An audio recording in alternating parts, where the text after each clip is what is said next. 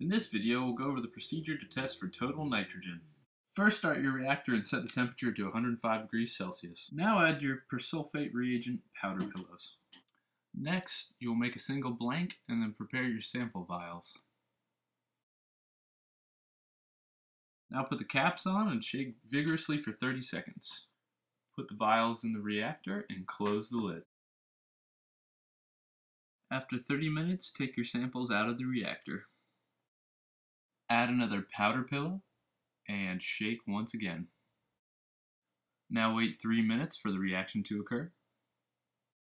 Now add powder pillow B and shake some more.